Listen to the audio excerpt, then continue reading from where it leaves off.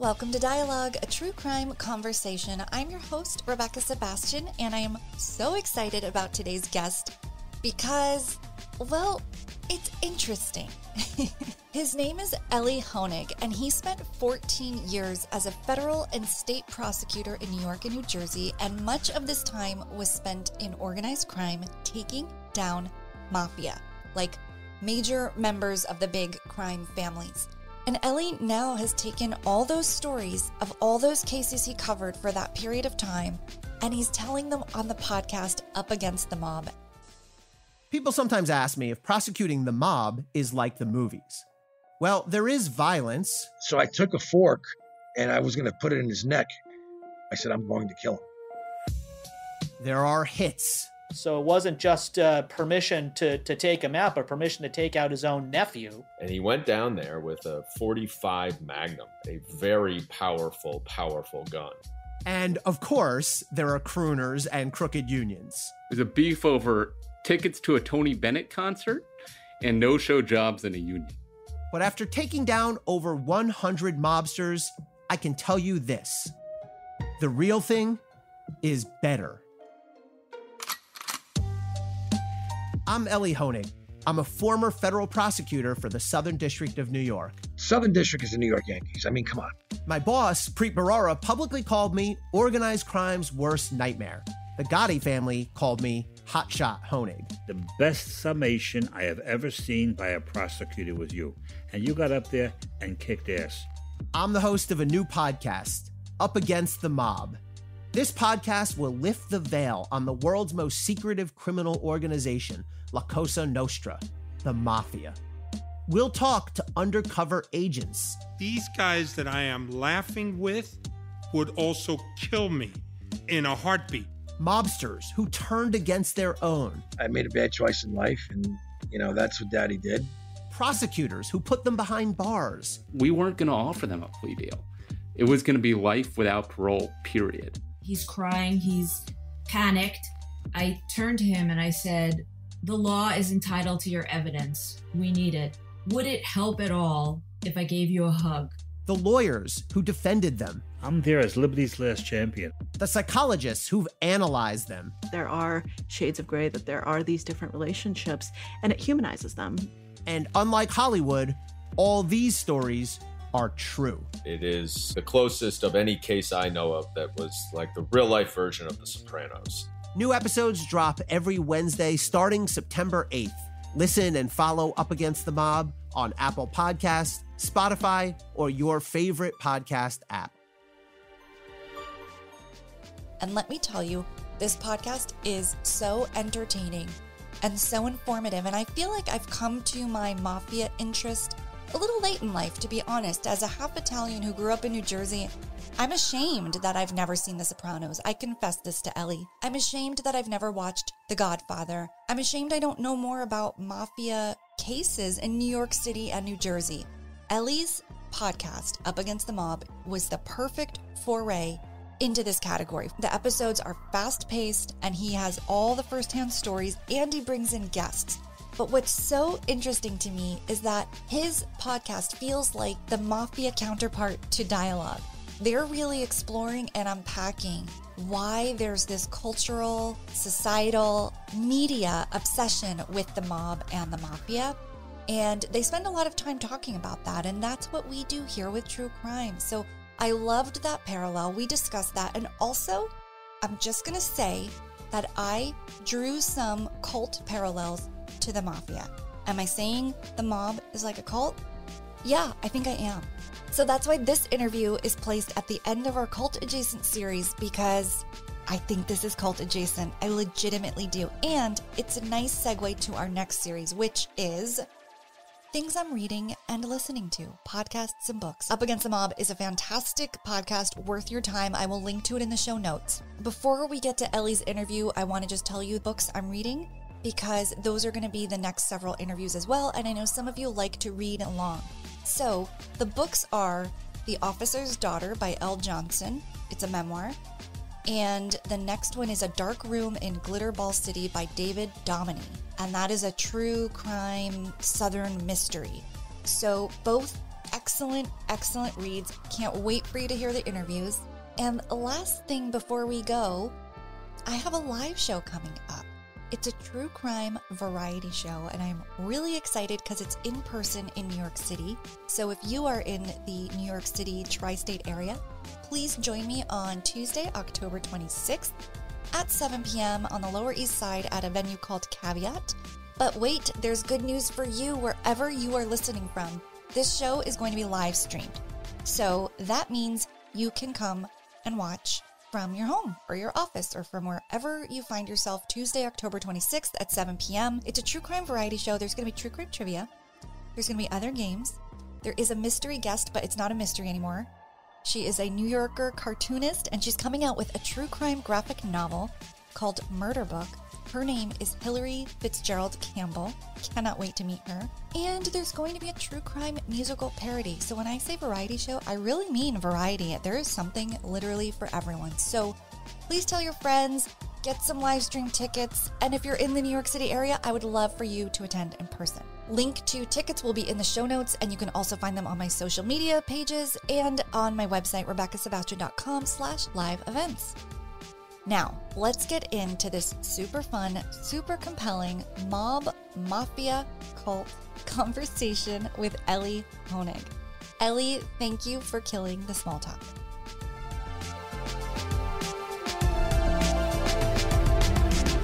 Elie, I am thrilled to have you on DIE-ALOGUE podcast. Welcome to the show. Thank you for having me. You know I love talking about this stuff, and I'm thrilled that you've listened to Up Against the Mob, and I will take any question you have. Beautiful. Well, the first thing that struck me, we have to get this just sorted out straight away, is that I currently live in Queens. So okay. I feel like, I'm always looking over my shoulder. Never know who you're going to meet around here. But I'm from a leafy suburb in New Jersey. So I definitely want to compare New Jersey residences. I grew up in Princeton. Oh my goodness. Okay, so I am from South Jersey, Cherry Hill, and now I live in Metuchen, which is sort of north of there. So you sort of grew up right in the middle. Princeton is gorgeous and beautiful, and for those of you who are picturing Princeton at home, you're probably picturing Princeton University, which is what I picture too. And I'll just tell you, I went to Rutgers, which is our state university, just up Route 1. Not. I'll just say, I'll be fair both ways. Not as prestigious, but also not as expensive. And I remember going to Princeton when I was at Rutgers. We all hopped in someone's car. I think it was Rutgers must have been playing Princeton in basketball. And arriving on Princeton's campus and looking around thinking, oh my gosh, this is what colleges can look like? So, it's a beautiful, beautiful city, great town, great place to grow up, I'm sure. It is, and it isn't what most people picture when they think of New Jersey if they're not from the area. Right. So I have a lot of this is my New Jersey kind of pride. But Metuchen, I can picture on the Northeast Corridor line. I went to college in New York City, so New Brunswick, Metuchen, the whole way up, all the way to the city. But you're coming here by way of the podcast. We want to talk all about Up Against the Mob. But first, why don't we start with your career as a New Jersey and former federal prosecutor, where you really kind of grew so acclimated and familiar enough to tell these stories of the mob by first prosecuting them. So how did you pick that path when you became a lawyer? I graduated law school in 2000, so it's always easy for me to calculate how long I've been a lawyer for. I was at a big law firm for 3.5 years, had a good experience. People sometimes say, law firm's miserable. I didn't find that to be true. However, in my heart of hearts, I always wanted to be a federal prosecutor. And I actually got rejected a couple times before I got the job. I got rejected in Philly and Brooklyn. And then I got the job in the SDNY, the Southern District of New York, which was sort of strange because reputationally, the SDNY is the toughest one to get in, the most prestigious. So as a friend of mine put it, it's like you lost the silver medal and the bronze medal, but you somehow won the gold. But look, there's always luck involved in these things, who happens to interview you, how you vibe with that person. But I was at the SDNY, and the way it works in the SDNY is your first year, you're in general crimes. It's like a freshman dorm. You're all in this small hallway crammed together, and you're learning as you go. Your second year, you get moved up to narcotics, where you start doing more complicated cases, wiretaps, multi-defendant cases, that kind of thing. And then at the end of year 2 is this sort of important moment where you have to decide, and it's sort of this game, I guess, a little bit of give and take, which of the 6 or 7 senior units you want to go to.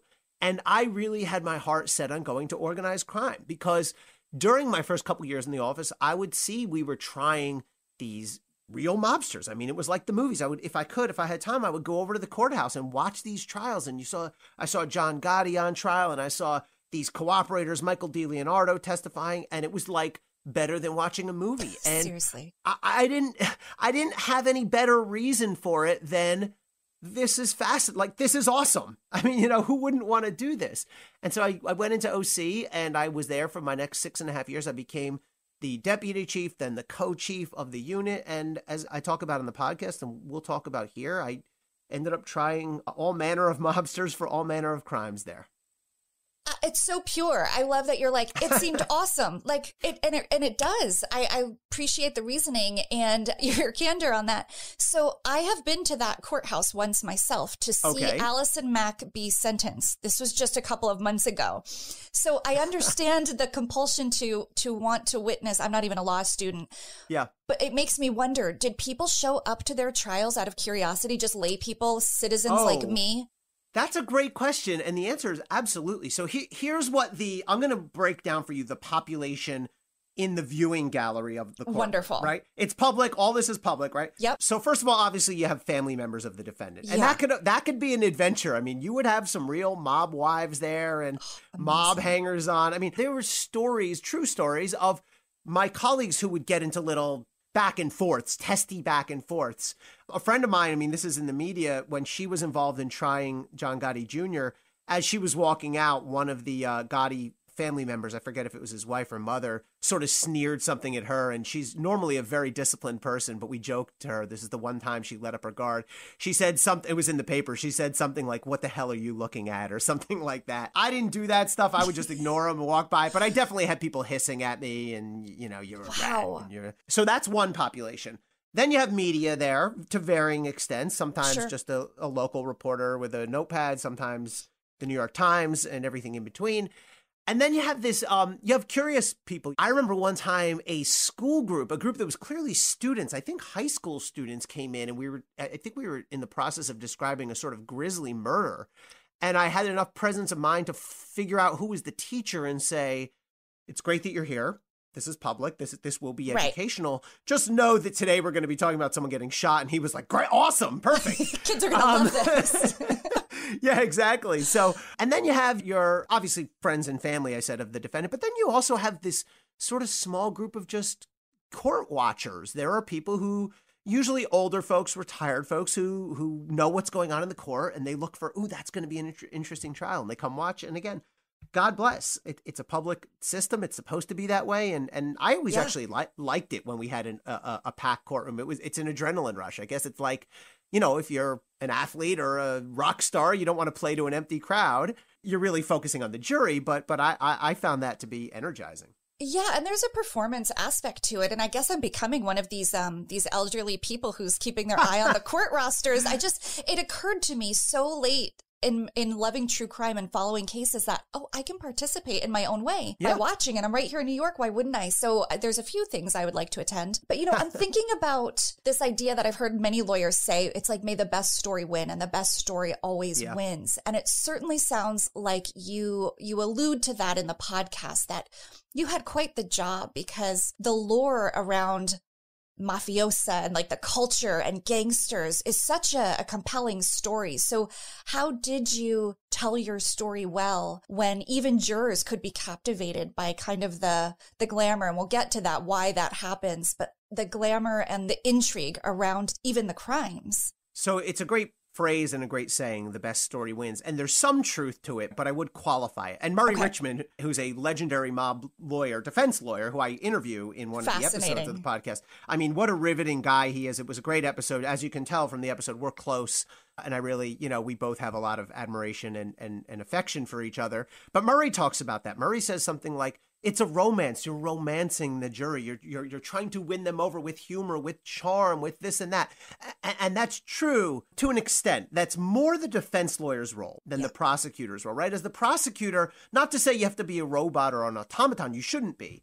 But your job is to be clear and credible and to get the evidence through to the jury in a way that they'll understand and that they'll believe. And I used to sort of say to other prosecutors when I became more senior and became a supervisor, sometimes you're only as cool as your evidence, right? And sometimes, and I've had both extremes in mob cases, and I talk about both of them in the podcast. I mean, the case I tried with Murray, it was a murder case where Murray represented a boss, and he's very complimentary. He says in the podcast it was the single best jury address that I've ever seen a prosecutor give in 50 years or 40 years as a defense lawyer, which was a great compliment. I was thrilled that Murray said it on the record. But I will say, like, the evidence that I had in that case was overwhelming and compelling. And it was like pretty much anybody could have been riveting with the evidence that we had, including, as we talk about in the episode, we dug up a dead body that had been missing in the woods for 7 years. Sheesh. So I got to say to the jury, did this witness know where the bodies were buried? Literally, yes. On the other hand, I had the first mob case I ever did. Our evidence sucked. It was weak, and the charges were weak. And the other thing that happened, and I talk about this in the podcast as well, is the jury started to sort of develop this affection for the defendant. Right. He was a likable, funny, charming guy. He didn't testify. They never testify, these mobsters, but we played tapes of him. Mm-hmm. And I talk about how at one point we sort of noticed they seemed to be enjoying these tapes a little too much. And we ended up, the jury hung, meaning they couldn't come to a unanimous verdict. We then retried him and convicted him. But in the retrial, we went from playing, I think we played 90 tapes the first time to like 10 the second time. We were like, get rid of all the ones where he's funny and likable. And so that's absolutely a phenomenon that we had to be aware of. Yeah. Sure. And now you're in private practice as a defense attorney. I mean, do you think the bigger burden is on the prosecution? It is, like, to tell that or to fight against the narrative of who's got the better story. I mean, the burden technically is on the prosecution. So now that you've done both and been on both sides of the courtroom, what's harder? Well, so I've never defended a trial on the defense side, But I will say this. The answer is the defense side is harder. You're right that if you look at the textbook and it is the law, the prosecution has the burden of proof and it's beyond a reasonable doubt, and we all have our shtick that we do with the jury on that. That said, it's way harder to be a defense lawyer. And again, Murray and I talk about this a bit for a couple reasons. One is the vast majority of trials result in convictions. I mean, that's just the statistical truth. Start with that. But number two is the stakes are sort of different for the lawyers because, if we lose a case as prosecutors or have a hung jury, and I had a couple and I talk about them, it's very disappointing on a personal level. You feel like all the months of effort that you put in were sort of wasted. Maybe you feel like justice wasn't done. But you know what? You go home and you have dinner and you go to bed and you wake up the next day. If you're a defense lawyer, I mean, and Murray talks about this, and Murray was a defendant. I mean, Murray talks about in the podcast how he himself was charged with the crime in the 70s and defended himself. And I guess I won't give away what happened, but maybe you can infer, people, if you know that he's still practicing. Unbelievable. But I asked him, Murray, what was it like to hear United States versus Murray Richmond? He says it was the most traumatic thing you can go through. And if you're a defense lawyer, I mean, to have to sit there with your client while a jury comes out and announces whether he will be guilty or not guilty. And if he's guilty, he's probably going away for life if it's a murder case. Murray's was not a murder case.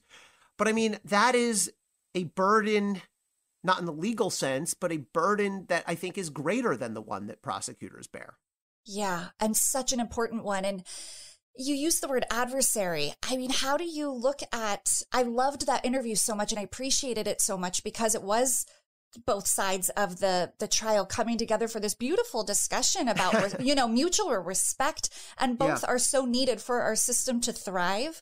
But you also said win or loss. I mean, both parties view it as a win or a loss. And when you're talking about justice, that's really complicated too. Like, how do you, because both are going to view a victory as something different and justice. You're right. And if we are trained, and if I was speaking in a more formal setting, here's the spiel I would give you. I would say, we prosecutors don't think in terms of wins and losses. It's just justice. But let's be real. Of course we do. I mean, of course we're elated when we get a guilty verdict because we believe justice has been done. Of course we're devastated when we don't. Let's be real here. Yeah. So Murray and I, the term adversary is a technical term. And as well as Murray and I get along in the episode and have chemistry with one another, we talk about this. I mean, we disagree on several big things in the podcast itself, but we went at it. I mean, I had several cases with him, including a murder case. I mean, the stakes don't get any higher than that. His client was convicted, was sentenced to life, died in prison. And so you bet we went at it. I guess the best analogy I can make is like a boxing match, right? You see two boxers and they're punching the crap out of each other, and you think, boy, I guess those guys hate each other. But you know what? When the bell rings and it's over, they hug, and I guarantee you boxers are more friendly with one another and much more likely to go out to dinner with one another than, they are with people who watch boxing matches or something like that. And the other thing was, I never made it personal. And that's why I was able to win the trust and the respect of people like Murray. And I think you can hear this throughout the podcast, whether it's an FBI agent I'm talking to, one of my former cooperators I'm talking to, a defense lawyer, my fellow prosecutors. It was never personal for me. And there are stories of this. Again, this is stuff you can read about, but prosecutors have gotten in physical altercations with defense lawyers in that courthouse, shoving matches, yelling matches. I didn't go down that road. Believe me, I'm not to say I definitely have a temper, and I would definitely get very frustrated, but I never let it boil over to the point where it got personal between a defense lawyer and me. But we have different roles. And as you say, Rebecca, our system depends on that adversarial process. That is what our system is. Right. Okay, so this was really exciting for me to hear in your podcast, because there's a huge parallel. Dialogue listeners will get it. You are really exploring, and in particular, one episode with a psychologist, Maria Konnikova, the why around the mystique and the allure and the culture's curiosity with the mob. And I do that too with true crime. So it's a really similar interest level and intrigue. You spend a lot of time on the podcast getting at that, but maybe for our listeners who haven't listened yet, let's unpack some of it. And I also want to put forth, my husband and I listened together, and I said, well, I know why, because you guys were about to talk about why. And I said, here's what I think. Yeah, tell me. And I said, it's the interest, I think, is safe, because if you're not in the mob, you feel removed from it and you're not at risk. And my husband's like, I don't think so. And I was wondering if that was a female or a gender perspective. And then he said he thinks it's because there's a code of ethics within an organized crime structure, and that people are fascinated by that there's rules within this, lawless sort of behavior. So I'm guessing it might be a little bit of both. So that's where we're coming from. So why don't you talk about your vantage point? As much as I'd like to declare a winner as between you and your husband, you're both right. Oh, and Maria and I, who Maria's had this fascinating career where she's this genius I think she has a doctorate in psychology. She's written best-selling books about the psychology behind criminals and why we're interested in criminals. And she by the way, went on to become a championship level professional poker player, which we alluded to in the episode. I mean, but I think what I would boil down to after talking to Maria is sort of maybe these 3 or 4 factors. Okay. The 2 you said. So the one you said, which is there's a distance. She puts a name on it. I think it's like psychological distancing. Yes. But the notion that these people won't hurt me. I mean, look, we all fear drunk drivers because they can hit anybody. But there is a feeling, and there's some truth to it. The mob doesn't just randomly break into innocent people's homes. The mob won't come up to you and shake you down unless you're in certain businesses in certain areas, right? And that's not there to say it's their fault. But there is a bit of safe distancing there. That's certainly one reason. Your husband is correct on another reason. There's this notion that they have a code of ethics rules. And they do. And Maria and I, and this comes up on many of the episodes, they do have these rules. However, they are a band of crooks and criminals, so they break them, very frequently whenever it's convenient or profitable. And we talk about what some of those rules are. There's a couple other reasons that I think. I asked Maria, and she agrees. I believe there's a racial element to it. I think the fact that they're white, I mean, by definition, the Italian Cosa Nostra is white, and you have to be Italian to get it. And by the way, they, by and large, are virulently racist. I mean, the stuff we used to pick up on wiretaps and bugs was just like over the top, anti-everything, anti-Semitic, homophobic and beyond. But I think for the general public, over history, especially back in the 70s and 80s, there was more of a willingness to accept and embrace your Don Corleone, to use a fictional character, your John Gotti, to use a non-fictional character, than a black criminal leader or a Hispanic criminal leader. So really interesting. Yeah, and Maria agrees. Maria thinks that was part of the broader public acceptance of these groups. And then the fourth factor is the media. And we talk about, it's really sort of a chicken and an egg phenomenon. Do we love movies and shows like Godfather, Goodfellas, Sopranos, Donnie Brasco? because we're obsessed with the mob, or are we obsessed with the mob because of those very successful shows and movies? And I think it's probably both of those things. So there's a lot of factors at play here. But look, people love, and you root for Tony Soprano. Maybe in real life, people even root and sympathize with the John Gottis, but people don't root for the leaders of the Latin Kings, and people don't root for the leader. These are, real gangs of the Albanian crime syndicates. And, so there's something about the mob that captures the public imagination. I am so thrilled to announce that Stamps.com is a sponsor of the show because I personally use and rely on Stamps.com. If you have ever received a t-shirt, mug, note, or sticker from yours truly, it has arrived to you via Stamps.com. Since 1998, Stamps.com has been an indispensable tool for nearly 1 million businesses. Stamps.com brings the services of the U.S. Postal Service and UPS right to your computer. Whether you're an office sending invoices, a side hustle Etsy shop, or a full-blown warehouse shipping out orders, Stamps.com will make your life easier. All you need is a computer and a standard printer. No special supplies or equipment. Within minutes, you're up and running, printing official postage for any letter, any package, anywhere you want to send it. And you'll get exclusive discounts on postage and shipping from USPS and UPS. Once your mail is ready, just schedule a pickup or drop it off. No traffic, no lines. Cut the confusion out of shipping. With Stamps.com's new Rate Advisor tool, you can compare shipping rates and timelines to easily find the best option. Save time and money with Stamps.com. There is no risk. And with my promo code POD, that's P-O-D, you get a special offer that includes a 4-week trial plus free postage and a digital scale. No long-term commitments or contracts. Just go to Stamps.com, click on the microphone at the top of the homepage, and type in POD, P-O-D. That's Stamps.com, promo code POD. Stamps.com. Never go to the post office again.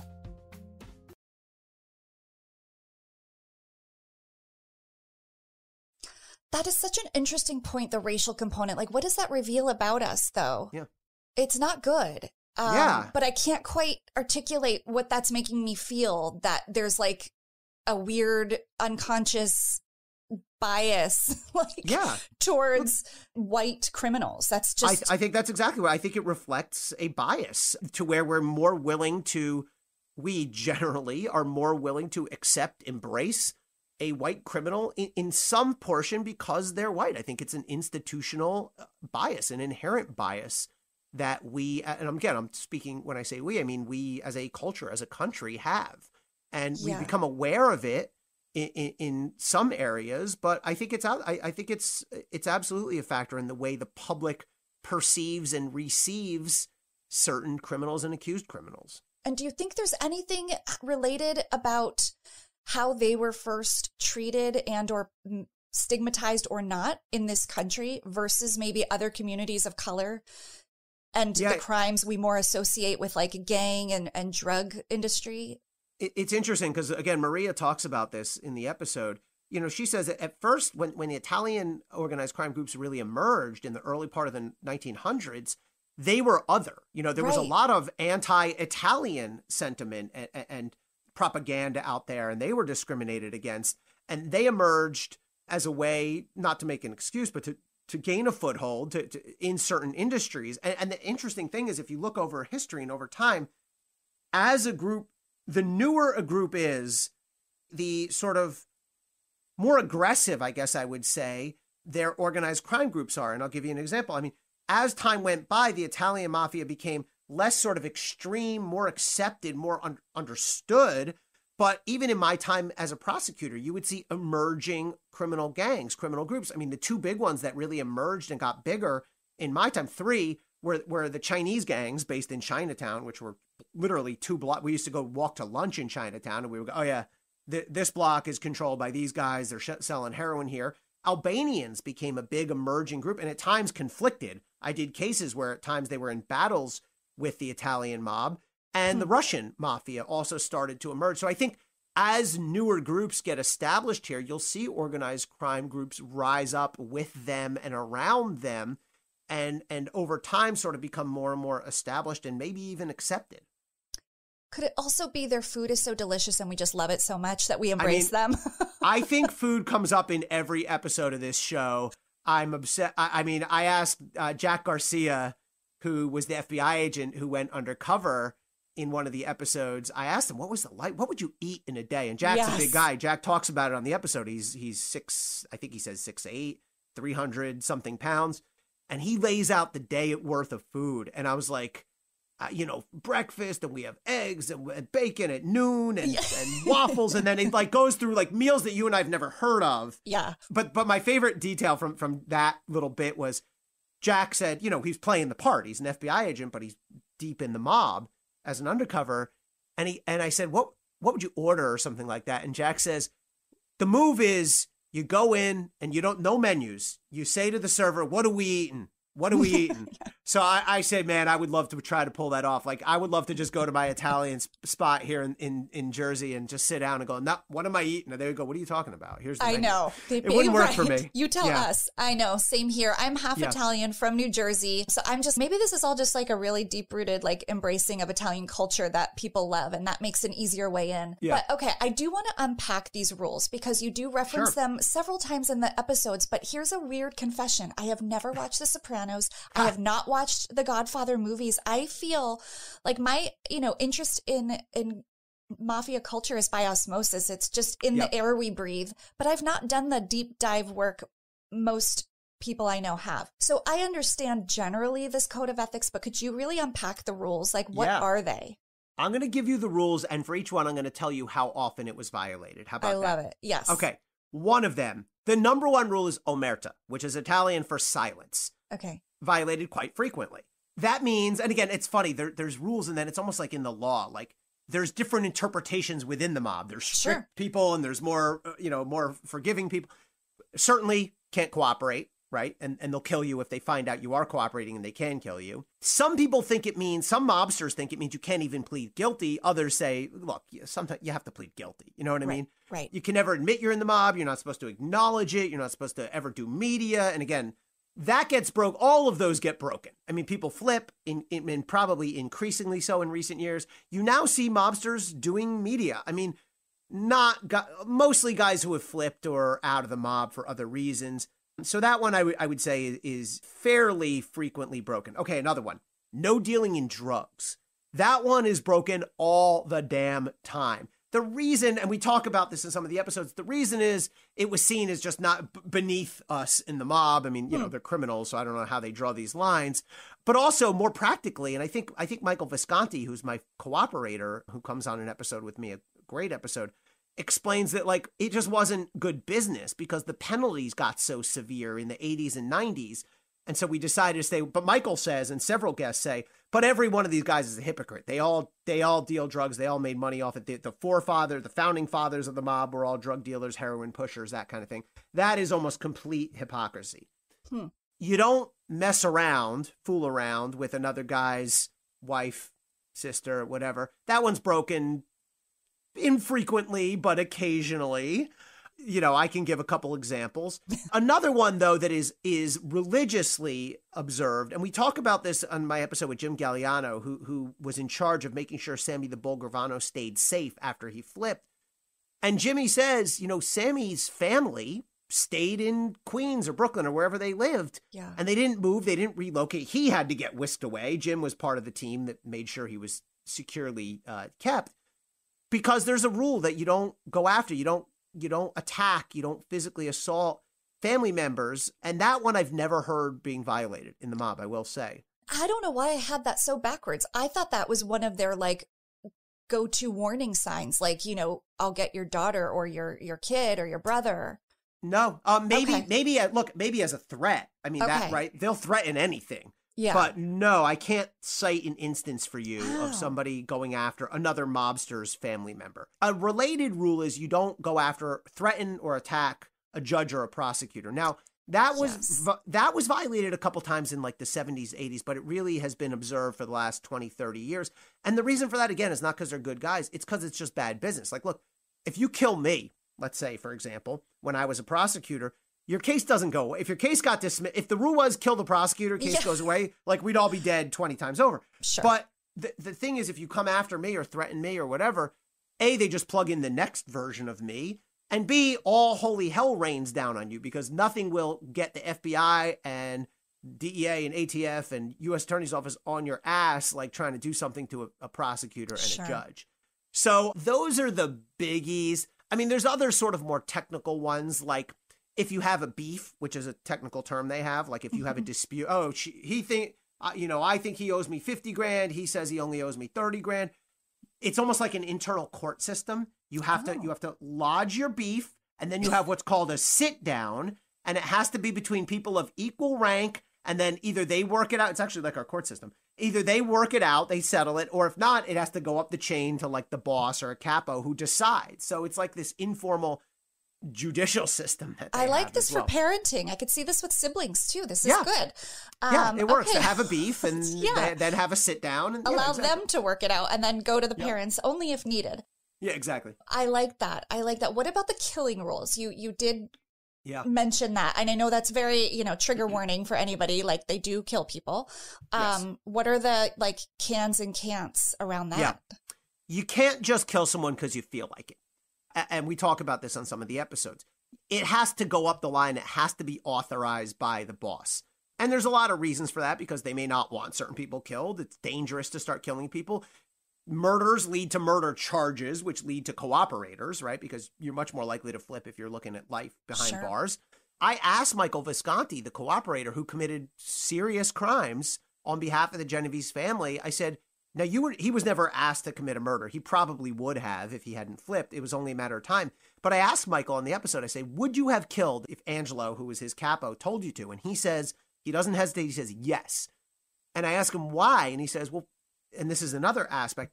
It's not optional, by the way. Like if a boss gives you an order to kill and you don't have the option to decline, and they may kill you if you decline for, I think, obvious reasons. A, they have to have chain of command. B, now you're one more person who knows about this murder. So if a boss has to go to person A and person A has the option of going, no thanks, boss. Now he has to go to person B. Guess what? There's two people who can flip against him, person A, person B. So there absolutely are very tight rules around mob murders. There's actually an interesting case that we did where Curtis Sliwa, who is a fairly well-known guy, he founded the Guardian Angels in New York City. He wears that like red satin jacket and the hat. He's actually running for mayor of New York City right now as the Republican candidate as we speak here. I mean, that's where I'd most recently heard him. Yeah. Okay. He has his own radio show. So the Gottis had Curtis Sliwa attacked years ago. He was on the radio attacking John Gotti Sr. And so John Gotti Jr. ordered two of his people, one of whom ended up cooperating, to give Curtis Sliwa what was termed a hospital beating, meaning what it sounds like, beat him so badly that he goes to the hospital, but don't kill him. And what happened was one of the guys went overboard and brought a gun and shot Sliwa a bunch of times. And Sliwa lived. He's still alive today. It's a miraculous story. He fights his way out. They had him in a car. He fights his way out of the car. They drop him on the street. He lives. He'll tell you all about it. He's testified about it. But the thing is, our cooperator, who was not the guy with the gun, said after this happened, he said, I was terrified. I said, oh my God, we just killed this guy or tried to kill this guy without approval from the bosses. They're going to kill us. Oh my gosh. Yeah. And he had to go back and use all this goodwill and explain to people, I had no idea. This guy went off the rails. I had no idea. When he popped up with the gun, I was as shocked as anybody, and he managed to get himself out of trouble with that. So yeah, there's very strict rules about this stuff. Yeah, what a tricky line in the sand to draw too about like beating someone to the point of hospitalization and not killing. Like that could go awry pretty easily, I would think, more often than not. I love that there's gradations of this stuff. There's like beating, and then there's hospital beating, and then there's, on up the line. Yeah. My gosh. So interesting. Okay. This is crazy. And I didn't include it in our pre-interview notes. So this could feel very out of left field for you. Go for it. But I have to ask. I was listening to the interview, again, going back to the one with Maria Konnikova, and she was talking about her work with con artists and likening them to mobsters. I want to draw another parallel. I wonder if you see this. The way she was describing, the way you were both talking about their influence and the way they leverage power, I also could see this correlating to cult leaders. What do you think? Yeah, I do think there's something there. I mean, look, the mob is sort of a cult. I mean, if you think of, right? I mean, they have rituals, they have rules. Like, they actually will prick your finger when you get in, right? Like, and draw blood. They have the all-powerful leader, right? The boss. It's not a democracy. The boss, what the boss says goes. They indoctrinate their people in certain beliefs. Yes, insider language. Yeah, insider language, customs, and the thing is, a lot of these guys are super charismatic. Not all of them. I mean, like some of these guys, we used to just phrase it, were just mopes, like loser guys, just hangers on. But some of these guys are super charismatic, and I talked about that. Sometimes a jury can pick up on that. Even some of the cooperators who I had. I mean, I had cooperators who were very straightforward. I had cooperators who were very off-putting, and I had cooperators, and I think Michael Visconti, who you can hear in the episode, is very compelling and very charismatic and likable. And I think, as with a lot of industries, I think the people who rise to the top tend to be the people who are charismatic and who know how to interact with people, know how to persuade people, know how to get people to do their bidding. So, yeah. I do think there's some parallel there. That's so interesting to me. And also this misapplication of talent. You know, I remember you guys speaking out loud, like, man, if these guys applied themselves in an honest, straightforward profession, who knows what they could have done. And I feel like that about some cult leaders, really could have done so much good in the world. And instead they led so much destruction. Yeah. I mean, some of these guys, I think some of these guys would have been losers no matter what. But some of them could have absolutely been leaders in industry and finance and even law. By the way, on the law thing, one of my favorite recordings that we ever got, you know, we would put bugs in places, sometimes in a restaurant or whatever. We'd have someone wearing a wire. And there's one recording where someone they know has gotten arrested and convicted by a jury. And he's in the Southern District of New York. And the mobsters are talking about his chances on appeal. And one guy goes, well, the Third Circuit's no good for appeal. And the guy goes, no, Third Circuit's Philly. We're New York. We're Second Circuit. And I'm like, wow, this is like law school level stuff. Like, that's fascinating. That's amazing. Yeah, maybe those guys would have been good lawyers. Who knows? It's very possible. Okay, so for someone like me who hasn't watched any films or television around this, what do you think is the best, most accurate depiction of mob life in film or TV? My podcast is first, but after my podcast, Sopranos is the most accurate. Excuse me, let me tell you something. When America opened the floodgates and let all us Italians in, what do you think they were doing it for? Because they were trying to save us from poverty? No, they did it because they needed us. They needed us to build their cities and dig their subways and to make them richer. The Honigs and the Rockefellers, they needed worker bees, and there we were. But some of us didn't want to swarm around their hive and lose who we were. We wanted to stay Italian and preserve the things that meant something to us: honor and family and loyalty.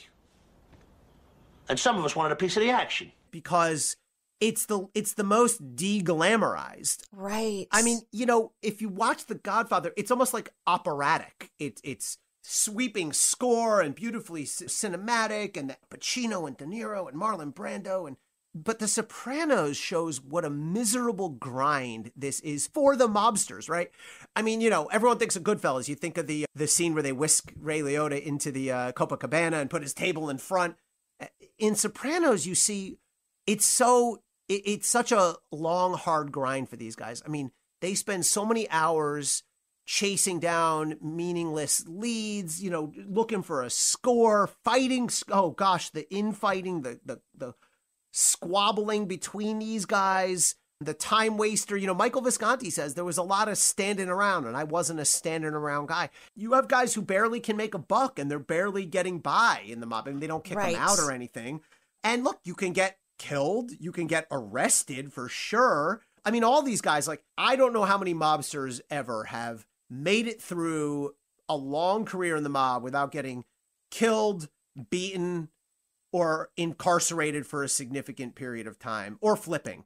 Yeah. So, and then if you flip, your whole life is disrupted, you know? So it's just a matter of sort of bad outcomes. Even guys who are seen as like wild successes have done within the mob, have done 5, 6, 8 year stints several times over. So it's a miserable, difficult life, but it also has the bizarre, quirky, you know, incidents that happen. You see on Sopranos, everyone laughs. Oh my God, they go to their kids' play you know, that kind of thing. Right. Well, that's what good art is. It's finding relatability, even to someone you could never relate to. I think I have to watch it.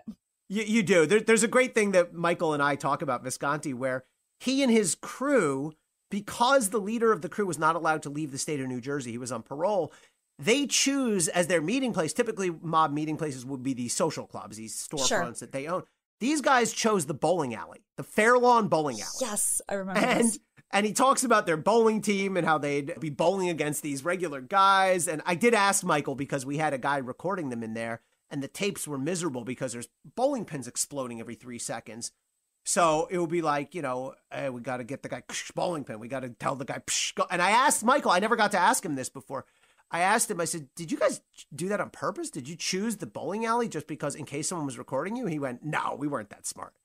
So. I that had to be by design. It's too perfect. It's like, what dumb luck. I mean. Not according to Michael. He said they were never smart enough to think of that. So. That's really funny. So looking back on all these defendants, you've mentioned that some could charm or captivate a jury, even from past testimony that they heard or bugs or even their presence, who knows, in the courtroom. Who was the most charming to you or appealing, and who was the scariest? Who really did, despite knowing that they probably weren't going to touch you, which I'm sure is why you and your family, you know, could feel comfortable doing this job. Like, who made your skin crawl a little bit? Okay, so that's two great questions. Most charming was a guy named Ciro Perone. Ciro was his first name. Ciro was about 80 years old when we arrested him. Little guy, shorter than me, always tan. We used to marvel at Ciro's tan. It didn't matter what time of day it was. The FBI agents would do surveillance, and they would say, it was in the middle of November. They'd say Ciro was outside tanning. He would have, like, you know, those old-fashioned foily things they hold under their face. Yeah. He had a grace about him. He would dress super stylish. He didn't wear a suit. He would wear, like, a slick-looking leather jacket, but not like a seedy-looking, like a cool leather jacket in front of the jury. And the jury would hear his stories in the tape, and he was funny. He would tell these funny stories. He would have these turns of phrase. He used to say things like, you know, I couldn't run for dog catcher and get elected, you know, like, and he was reputedly a ballroom dance champion in like the 50s and 60s. Amazing. And the guy got away. The guy, between the time we arrested him, when we arrested him, we got his rap sheet. Whenever you arrest someone, they print out the criminal history and you flip through it. Ciro had one prior conviction for burglary in 1955. So the guy went 50-something years avoiding, because he kept a low profile. He was old school. He was like, you don't go in front of the media. You don't do what he hated John Gotti, because John Gotti was in the media. And so Ciro was old school. And as you can probably tell now, I was found him interesting and charming. You know what I mean? And after we convicted him, I think I tell this story, the second time we convicted him, and the judge, he's 80 years old, and we all know what's going to happen next. We, the prosecutors, are going to ask the judge to throw him in jail. He may not ever be free a day again. Judge says, let's take a 5-minute recess. I go out to the bathroom. I come back in. Ciro's standing right there. I didn't speak to Ciro. Like, we didn't have any kind of back and forth. Again, he's old school. And he's standing there with his lawyer, and I could tell in a way that he was like waiting for me. And the lawyer was waiting for me. And I turned towards him, and Ciro just goes, hey, kid, you did a good job. No hard feelings. And I was my gosh, what a gentleman. Okay, I guess, yeah. And then here's the postscript. He gets 5 years. Yeah. I actually used to wonder, like, is he going to get out alive or not? Does his 5 years, comes out, lives a handful, 3, 4, 5, 6 more months, and then he dies. And I got to tell you, like, was I glad that he didn't die in jail? Yeah, I was. Yeah. I was. I mean, you know, we didn't convict him of a murder. It was just racketeering, not just, but it was racketeering and loan sharking and gambling and extortion. But, like, if the man can die in his home as opposed to in prison, God bless. Absolutely. So I should probably hate him more, but I don't. Scariest was a pair. This is a tie between two brothers, Freddie and Ty Gius. These are the other two guys in the case, in the trial with Murray. Murray had Richmond represented the boss. These were the two hitmen. They're Greek, so they can never get made, but they were still associated. Okay. These guys are the only mobsters who ever, I believe, killed for sport. Like, you know, usually the mob killed for business reasons. They thought you were cooperating and needed to shut you up. They thought you were stealing from them, whatever. These guys, one of the murders that we charged and convicted them for, they basically did on their own against the rules. They were in Massachusetts, so it was a little bit different, but affiliated with New York. But they killed the guy because essentially a big part of the reason was they were like, we need to build our respect on the streets. We need to drop somebody so people will know we did that and they'll fear us.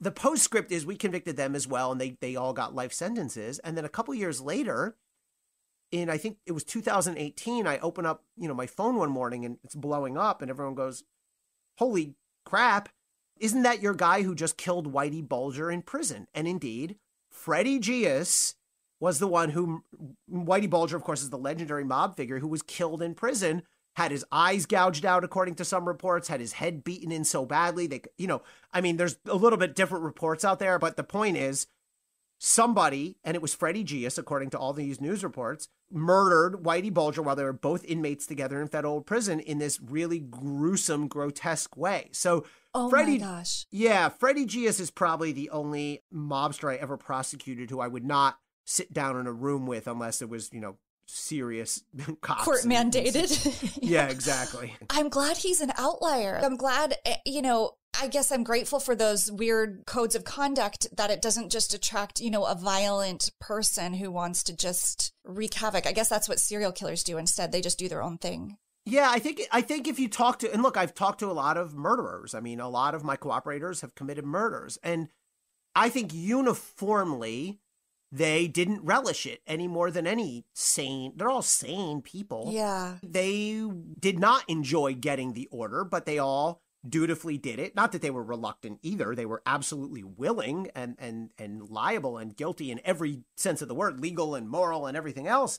But they didn't go, oh, goody, the boss just gave me this hit. They would go, oh, boy, here we go. Right. The thought doesn't originate within them. It's handed down because of the business they signed up for. But yeah, but there were times when they would say, if they were powerful enough, I wanted to kill this guy, and I sent up word and asked for permission and that kind of thing. So yeah, okay.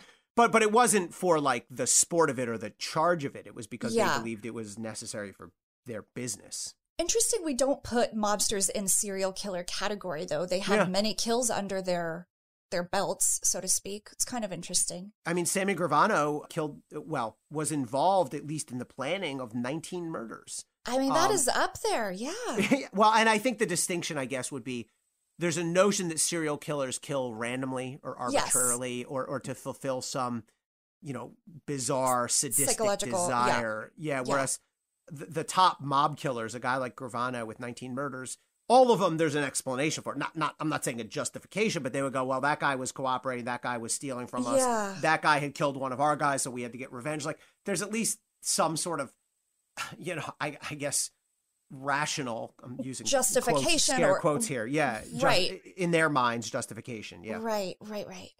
Well, will there be a season 2 of Up Against the Mob? I feel like you must have more stories to tell. I do have more stories to tell. We are working on it. I think we are going to do it. I would love to do it. I could probably do 10 seasons. But look, like I said, Rebecca, in the beginning, I did it for the stories. And I find it so fascinating because, and people say, why were you drawn to it? I mean, it's the human drama of it. You get to see the craziest, wildest stories. And one of the things I think that comes through from the podcast is these are all people. They're all human beings and they all have foibles and they all have these moments and fears and insecurities. And it doesn't matter if you're an FBI agent or a defense lawyer or a psychologist or a prosecutor or a mobster. Yeah. And it's sort of this spotlight on the human condition in its raw form. That resonates so deeply. I think that's a lot of my fascination with true crime and just why humans do what they do, including, victims, survivors, criminals, and also people like me who just can't stop reading and watching and listening to all this stuff. Well, before I let you go, I ask all my guests, if it was your last meal tonight, what would you eat? Oh, my goodness. Speaking of delicious food. That is good. I am starving right now. Okay, but I am going to go. In the spirit of the show. Okay. I mean, look, I'm from Jersey. I'm Jewish, which is sort of like semi-Italian. Totally. I'm gonna go with an Italian feast. We're gonna start off with some thinly shaved beef carpaccio. Gorgeous. We're gonna go fried calamari, but like with a lot of hot peppers on it. Ooh. Right. We're going to go with it has to be thin, a thin pounded veal parmesan for the main course. And we're going to have a side of, it's got to be like the homemade pasta. Mm-hmm. And for dessert, I guess I have to go cannoli, right? It's cliche, but I have to go with a cannoli and a hot black coffee. That is my, and then you can take me off to the chamber. I'm ready I think to go. my grandmother's like getting ready in heaven. She's, I can hear like the dishes clanking around. She's getting ready to make you lunch. That's beautiful. And I love it. My gosh, it was so great to meet you and talk to you. I will point everybody in the show notes with a link to Up Against the Mob, a fantastic podcast. I'm going to listen again, and then I'm going to watch The Sopranos. Elie, thank you so much for killing the small talk. Thanks, Rebecca. It was a pleasure talking to you.